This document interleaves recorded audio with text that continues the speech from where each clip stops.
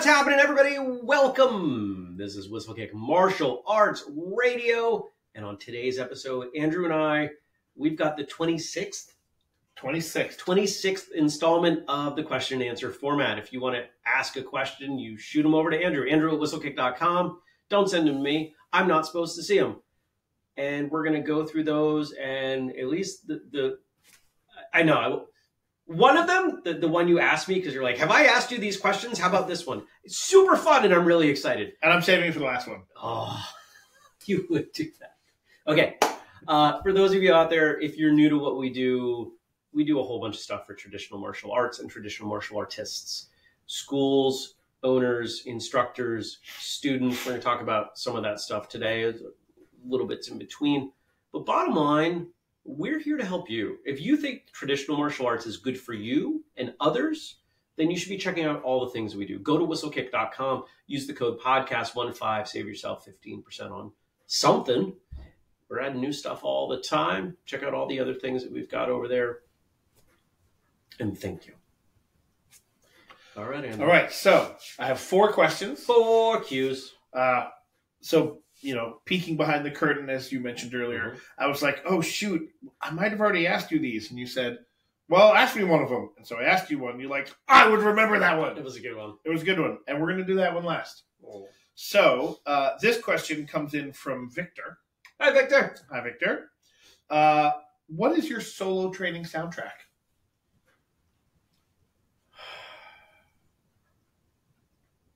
When I'm training solo, it's usually short periods of time, right? And we've talked about this on the show before, that most of my solo training are,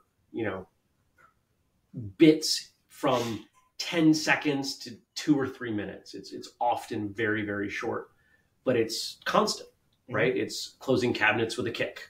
It's, can I hit that from here accurately with this kick? No? Okay, let me readjust my foot, right? Like I'm doing that a lot. Or maybe I just need a mental break and I'm, chewing on application for a certain form. So I'm not usually turning on music while I do it. So the soundtrack is just life. It could be a TV show that's on in the background or music that's on in the background. Maybe an audiobook. If I'm driving and I'm figuring things out, because, you can brush, grab, strike your steering wheel. And you can steer with it. Yeah. Don't do that. You might die. I'm not responsible. It's a good thing you don't teach driver's ed. It is a good thing, a very good thing. Driver's ed. But I get why he asks this question. I love training with music. And if I am training, not that it happens often, but if I am training for longer durations solo, there's absolutely music on. Most of what I would be listening to in that context would be hip hop. That's most of what I listen to.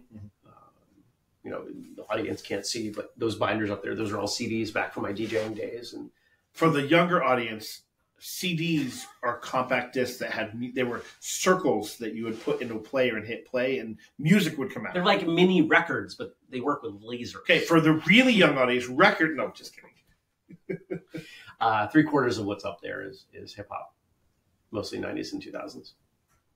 Now, Victor didn't ask this question, but I'm gonna kind of add on to it because I know that you had this when Victor asked about your soundtrack for your solo training. What was your soundtrack like for competitions? Because if memory serves, you had specific stuff you would listen to before you were getting ready for content. There are still some songs that before I'm going to step out, if I'm going to compete. So right now, 100 to 1. Not that I compete often. When did I last do that? 2016. If I'm going to compete, or if I'm going to be tested, like if I'm stepping out to a test, because for me the two are roughly the same. I'm going to put on a show, right? Yeah. Like I want to perform at my best. I want everyone to say there is no doubt that Jeremy is owning the space, whatever. Run This Town by it's Jay-Z with Kanye and Rihanna. And they're just it's the lyrics, it's the beat, it's everything about that song. When I was younger, there were more options in there. There was a period of time where the music that I would use for Forms Grands was the Mortal Kombat theme. Sure. Which, by the way, did you know that the Mortal Kombat theme was based on a hymn from Denmark? I did not. Yep, it's a Finnish hymn. Oh, that's cool. Sometimes I hate you. Finnish hymn. It was so beautifully done. You have this knack for not breaking too early. You had me so well. That was great. So I practiced in high school. We're going to go on a tangent here, guys. When I was in high school, I don't know if I think I created this game, and it's called Ninja Face. And you play it in a group of people, and you don't ever tell anybody you're going to play it. It just happens organically. And you can be in a group of people that's laughing or conversing. You could be having 5 different conversations because you're at a dinner table maybe. And then all it takes is one person to go, Ninja Face, and you have to immediately, your face has to completely deadpan, and be totally silent. And I've gotten really good. So you've practiced. Oh, yes. Ninja Face. And just nothing. And some people can't do it. They start to. They're like, Ninja Face, and they'll start to. And then they just burst out laughing because it's funny. So anyway, yeah, the Mortal Kombat theme. It's a Finnish hymn. All right, let's jump back into it. Yeah. So you listen to Mortal Kombat theme. Yeah, and there are a variety of other things. Think of your mid-90s rap music. The stuff that you can think of. It was probably that. It was Ice Cube. It was House of Pain. It was Tupac. It was Gotcha. Cool. The music landscape has changed quite a bit. Yes. From then. But I like to pretend it has not. Yeah. I tried. I'm open to new music. I just hate almost all of it. It's fine. And some things change, but the base of it will stay the same. Yeah. Much like this dragon hoodie. You didn't know where I was going with that. I did not. I did not. We, Whistlekick, are constantly coming out with new stuff. Yeah. Right? On our site, merchandise. Some stuff will stay the same. Sparring gear. Stuff like that. The dragon hoodie. Will the dragon hoodie ever go away? I don't know. I didn't expect it to last this long. We keep finding new ways to breathe life into it because people love it. Yeah. If you show up at a Whistlekick event now, you will see quite a few dragon hoodies. It's a lot of fun. Karen at this at Marshall Summit was, no joke, was counting how many she was going to see throughout the weekend. Yeah, there were quite a few. And for those listening, I'm wearing a brand new, I just received it yesterday in the mail, a brand new dragon hoodie. So just a brief history on the dragon hoodie. It was when we launched in 2021 for Free Training Day Northeast. Yep. It was 2-color black and gray. Mm-hmm. And then for 2022, we rolled out some different color combinations and even gave people the option to customize their own. We do not do that anymore. That was frustrating. I had to keep doing it. Well, can you make the purple a little? No. A little more purple? Not anymore. For 2023, we made it a 3-color where the dragon and the Whistlekick logo on the back are an additional color. When I was out at Free Training Day Pacific Northwest, was wearing a dragon hoodie, as I generally am. As was I. Because it's become the unofficial Whistlekick uniform. And Kathy Long remarked on the hoodie. She was like, "Oh, that's great." And I was like, "Well, I'll send you one." She's like, "Oh, that's really cool." And I was like, "You want to pick the colors?" And she's like, "Stop." I was like, "Yeah, we'll figure this out." So fast forward, behind the scenes, Kathy Long and I worked this out. And if you are listening and not watching, it is a black and white hoodie. The dragon is blue, and those colors were chosen by Kathy.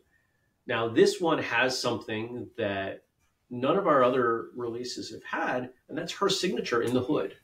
I don't know how well we can show that. Yeah, if you're watching, you can tell. Like, it's there, and it's written well. She jotted her signature down for me and sent it over, and we put that in the hood. And what we're doing for the rest of the month, which this episode will release on December 21st. Okay, so you will still have a little bit of time. Through the end of 2023, 100% of profits from this hoodie will be donated to charity, and there's no gimmick in there, right? I'm not calling myself a charity. Now, we could decide right now, I could release this episode a week earlier. I could push some stuff around to give people more time to buy that. That's up to you. Why don't we do that? So it'll be a week before the 21st. I'll do that. For you, the listening audience, it'll come out on the 14th. Yeah. Done. So it's pretty cool that, we set up this partnership, and thank you to Kathy for her graciousness. Absolutely. So in working together. 3 color, black, white, blue. Did you know there is one 4-color dragon hoodie out there? He's now trying to figure out what the heck are you talking about. This is not a joke. There is one 4-color dragon hoodie out and about in the world. Is that the one for D? Yep. Yeah. Kind of cool. Yeah. So, there was something. Yeah, we don't even get into that. But anyway, this guy's kind of neat. Anyway. All right. Are you ready for your next question? I'm ready for my next question. This question comes from Jared Wilson. Hi, Jared. And his question is, what non-martial artist would you want to teach martial arts to?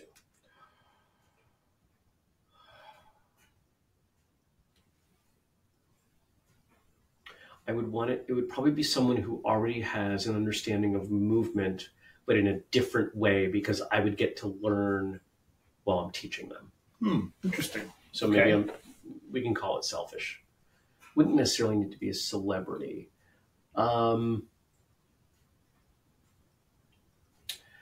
Maybe like a really high level ballet dancer.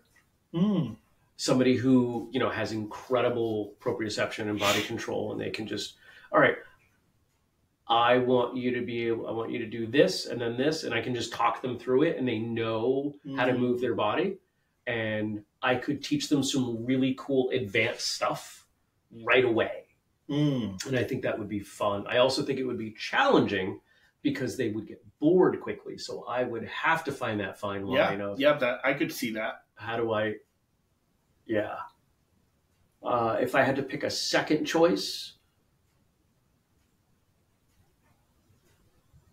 it would, let's see, another movement discipline. It also depends on what aspect I'm teaching them, right? Because teaching them traditional class stuff versus competition stuff versus, more fitnessy side of stuff.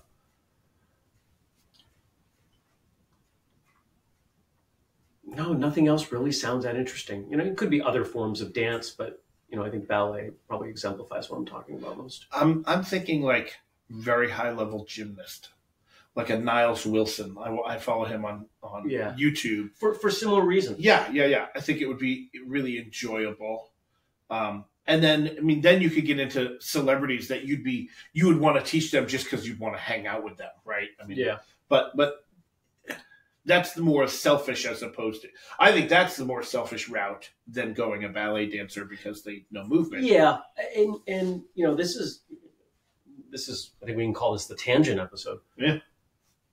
I learned very, very early on, because remember, Bill Wallace was episode 14. Right? 14? 12. It was one of the two. Almost like we've had 870 episodes and you can't remember them all. That's pretty early on. I had to learn very, very quickly that if I treated celebrities differently, I did not get them to show up to things. Yeah. When I said, you're up here and I'm down here, they had to look down at me and they were less likely to engage with me on things. Yeah. So now I've worked really hard, not because I think I'm as good as them or better than them or on the same rate. Like, it's not about that. It's that we're here to get something done together. Yeah. Right. Yeah. So the idea of socializing with celebrities, yeah, that's fun, but like, you've probably never seen me take a selfie with a famous person simply because they're a famous person. I'll take it with them if we're friends. Yeah, and it's fun. Like Bill is a perfect example. I've got great selfies with Bill. There may or may not. Yeah, I see it differently. So I don't think that there would be very many people that I would want to just hang out with and I would want to teach them. So I could say I taught them. Yeah, because you'd be there for a goal. Yeah, for a purpose. Yeah, that'd be about me and not them, and I don't. Yeah, no, I get it. Another example of, having a goal, working towards something, and having it be about them and not about you or us would be All In Weekend. Yeah, which has become whistlekick has done a really good job of doing this over here and then doing this over here and doing this over here. Yeah. And then we have done a really good job of starting to combine those things. And there are a ton of examples. Free training day is a thing. Yep. And the martial art teacher training certification courses are a thing. Yep. And now there have been multiple instances where you can go to a free training day and take one of the MATIC courses. Yep. So we're starting to merge these things together, different aspects of what we do. Let's chat about that for a little bit. This is the only way I know how to do a business, right? Is to do different things. I've never been whether it's a personal failing of mine or just difference philosophically. I've never been one who says, let's just do this really tight, narrow thing and be the best in the world at that tight, narrow little thing. And only that. And only that, right? Like, we're only going to make pretzels. Okay. All right. I might start making pretzels, and then I'm going to make tortilla chips. Yeah. And then I'm going to make all these other things that probably use a number of the same ingredients. Yeah. Right. How many ways can we combine these ingredients and get different things? Then you're going to be making tortilla shells from pretzels. Yes. And that wasn't a joke. That's how you're going to look at converging stuff. Yeah. And so you brought up the example of All In Weekend for 2024. For the third instance of All In Weekend, we have a leadership track, which if you've been through MATIC level 1 or higher, well, if you've been through higher, you've been through level 1. But if you've been through and past level 1, you're eligible for that track. And so we don't need to go into the specifics of that, but what you're going to start to see from whistlekick now is we have all the ingredients. We have the various content ingredients. We have the team. We have the events. We have the trainings. We have all of these pieces. Alliance is a good example of how we put these pieces together. The core 4: webinars, advertising, peer support, and online challenges. None of these are dramatic deviations from things that we already do. Yeah. So it was just, let's put these together in this way. And you could look at that and say, well, that's lame, but what's the difference between a really great loaf of bread and a bad loaf of bread, right? Like just messing up a couple of the ingredients or even just one. Yeah, if you don't get the recipe right, it doesn't work. And so this is, we've spent a decade building the ingredients, and the next decade is building the recipes. Awesome. Cool. If you want to learn more about the leadership track for All In Weekend or All In Weekend in general, everything is at whistlekick.com. All right. You ready for your third question? Ready. Okay. This one came in this morning, actually, from Josh Blum. Hi, Josh. And I'm gonna read it. I don't want to. Not censor is not the right word. I don't want to censor him. That's not the right word. I don't want to paraphrase what he's going to say. I'll read you his whole thing. In every school, there's usually at least one, the fellow student who is the incessant over-corrector. Mm. Instead of focusing on their own training, they make it a habit to give unsolicited advice to whomever they work with or happen to observe. Sometimes it's good advice, sometimes not. Harmless, helpful, ignore, feed into it. How much ego feeding does one permit? I'm assuming this question is being asked of the instructor in that dynamic. Yes. That's what's coming across. Yep. So, step one, we recognize why that's going on. It is ego, but it is ego as defense mechanism. Mm-hmm. That person is doing that because they are unsure of where they are in their own training at that time. It is rarely the senior student. It's usually one or two below that. The person who wants to be the senior student. The person who maybe is not often given the responsibility and opportunity of teaching lower ranks, but they want to because they feel like they've worked really hard and they're being unrecognized. Right? So as the instructor, there are a couple things you got to do. One, you got to solve that problem. Yeah. Why do they feel that way? Yeah. Do they feel that way because you don't like them, so that you don't give them the opportunities? Or did they train elsewhere and they feel like they've started over and there's something. You got to solve that. There's too many options there. But then secondly, much of the time I see, and it sounds like the tone of this question, it's happening at inopportune times. Yeah. So maybe it's floor drills and they catch, hey, fix your back foot. If it is a lower rank, when that's happening, I'll say, hey, don't worry about it. My job's to worry about all of you. Your job's to worry about yourself. If it's a higher rank, I can't quite do that. Yeah. If it's a higher rank, it's in the ear. It's, hey, I appreciate you trying to help, but let me do this. But what we're hearing is that this is a consistent problem. I've probably already done that. And it's going to take a sit down. Yeah. I don't like that happening in most environments because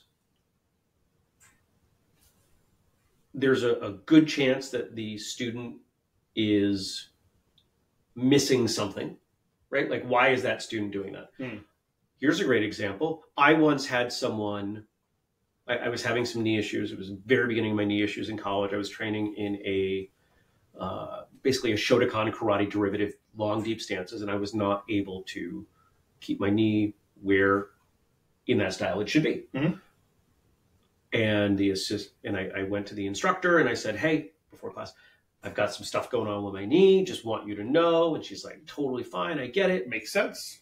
Assistant instructor comes over, kicks the back of my knee, which is a perfectly acceptable thing if you don't have problems with your knee. Yep.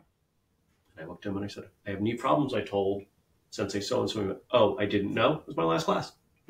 Because I could no longer trust them to communicate. And they assumed the worst of me. Yep. Right? Yep. Now, as you get better, as you know more, as you have a better understanding of your students, you collect knowledge about them and how they need to be corrected. If you have someone who is making those corrections, they have less of that information. They probably have less time instructing. They have less context. They are less able to help. It is possible that they are harming. So I'm really going to sit them down and hopefully help them understand. And if I can't get them to understand, it's going to be, then you need to trust me. My responsibility at the front of the room is to guide everyone in their journey. And every aspect of energy and time that you invest in someone else's training when I have not asked you to is compromising your own training. Yeah, I mean, that makes sense. And that collecting of information is what you need, right, to figure out what the right course of action is.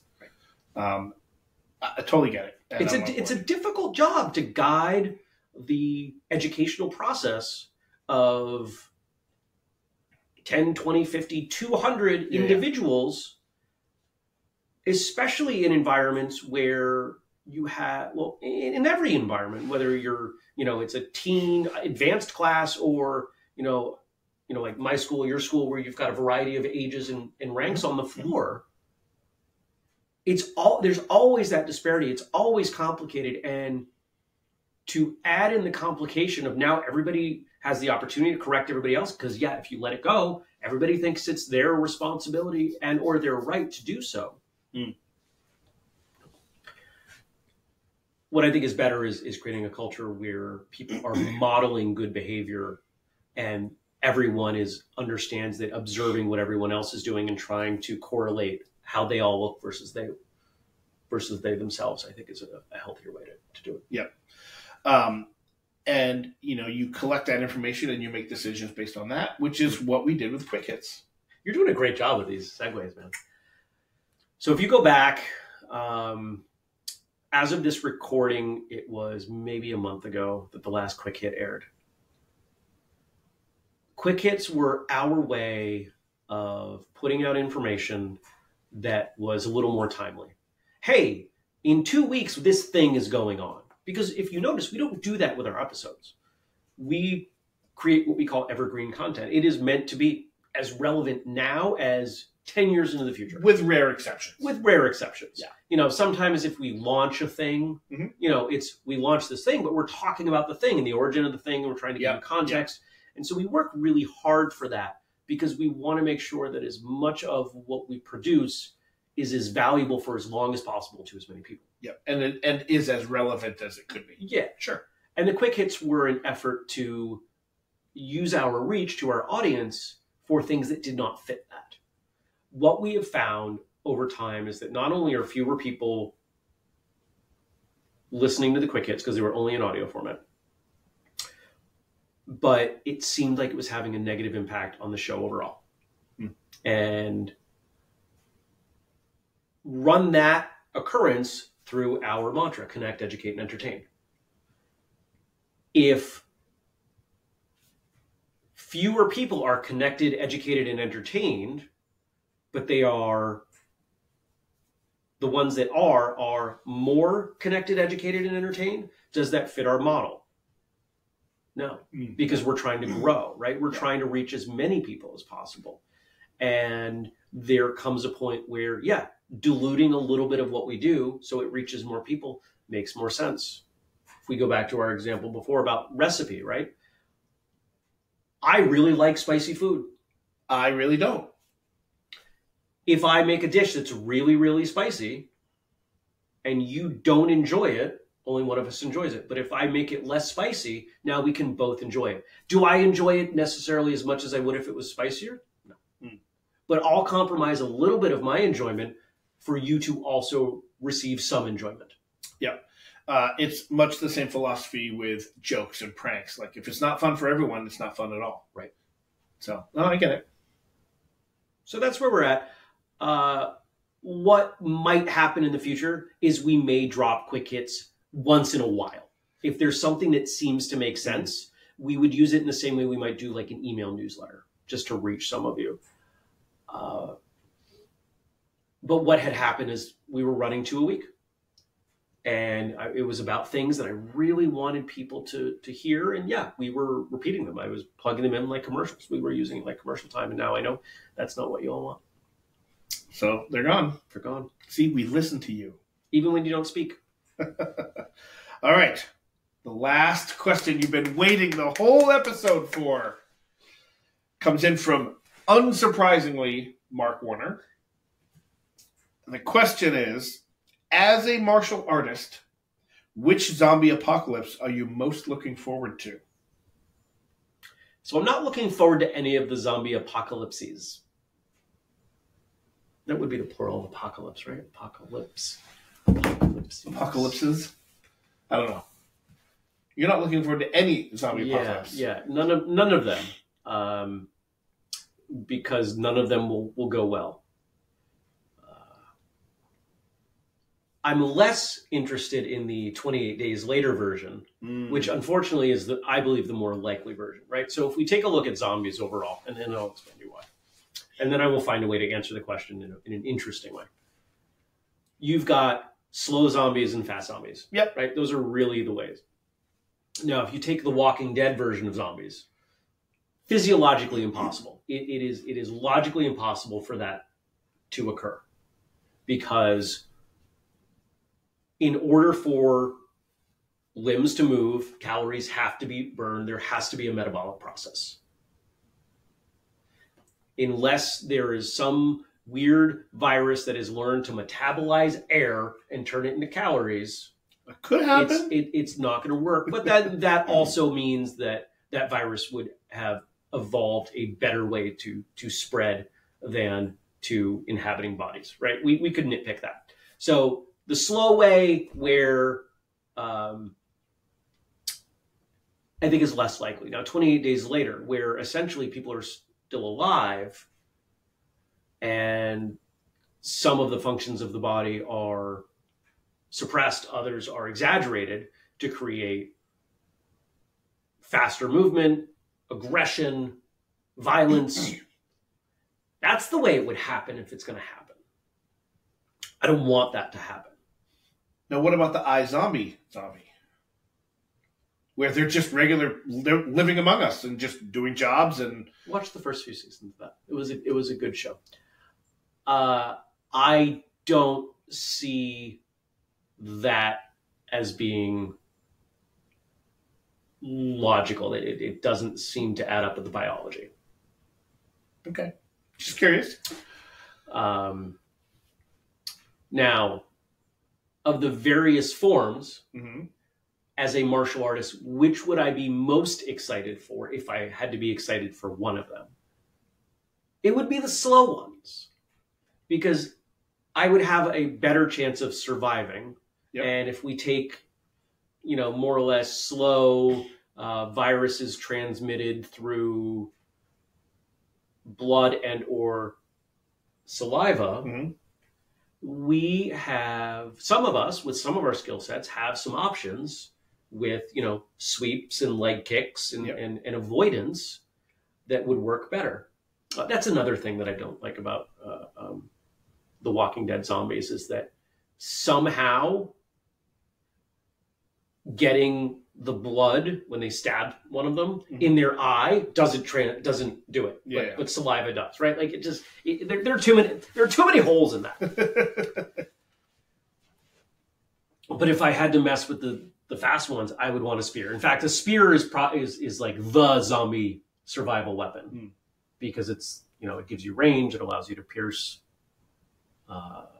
assuming that stabbing the brain is where you need to go for defense. Yeah, I would go slow zombies too, because they would be easier to defend yourself. Yeah. Not easy. No. Because they're zombies. I mean, come on. Right. But easier. Also, I just want to make sure we're all on the same page. If we end up in a world where there are zombies... If you're watching this and there are zombies... If you are watching this and there are zombies, you should probably turn this off now, because you have other things that are more important. But if we end up in a world with zombies, it is everyone's collective effort to stop the spread of the zombie virus. That if you are, I have to avoid, and that's job one. But if we are not all on the same page, then it just continues to grow and humanity goes to pot and we're all screwed. Right? Leaving more zombies out there to join a horde of zombies is irresponsible, and you should not do that. Yeah, I would agree. Come together. Yeah. Right now. Over zombies. All right. There we go. That was fun. Thanks, Mark. Thanks, Mark. Thank you to all of you out there for watching or listening. If you have questions, again, send them to Andrew at whistlekick.com. If you've got comments or feedback for me, stuff you want to talk about, Jeremy at whistlekick.com. I will write you back. Unless you're mean. If you're mean, I won't write you back. Once in a while I get something mean, but it's pretty rare. If you want to engage with this or any of the other content that we do, we're all over the place. Go to whistlekick.com. See all the places that we are. And while you're over there, pick something up or sign up for something or tell somebody about something. Help us continue to do what we are doing. We appreciate you. Andrew, I appreciate you. That's all for now. Until next time, Train hard, smile, and have a great day. High five. That was a good high five. That was good.